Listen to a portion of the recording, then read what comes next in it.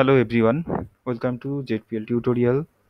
ZPL is Zebra programming language. It is used by ZPL compatible printers. ZPL is a set of elements and it can be used to draw barcode, text and shape etc. Some basic intro about the ZPL code. The ZPL commands mainly starts with a caret or a tilde. The comments can have parameters, and the parameters are mainly separated by a comma.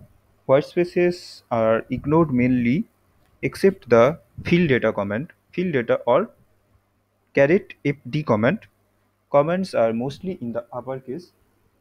For this tutorial, I will use Notepad++ to develop our ZPL command, and to view the command, I will use one online tool called levelary.com/viewer.html. Go to any browser, type levelary.com/viewer.html. In the left side, you can paste which you have developed from in the Notepad++. You can paste in the left side, and in the right side you will get the output. So this was the basic introduction of ZPL. Hope you have liked my video. Thank you. Thanks for watching.